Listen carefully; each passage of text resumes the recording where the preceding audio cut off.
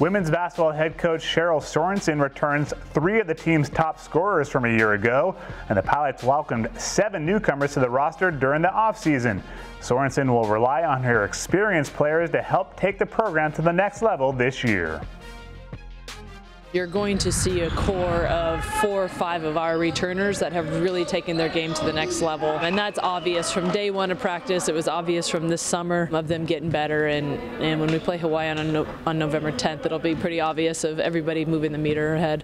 Having 2 seasons under my belt already, I feel like I was made for this leadership position, and I'm excited. I know that I have the respect of all my teammates, and I know we're all working towards the same goal, so it'll be really cool to be able to lead this year.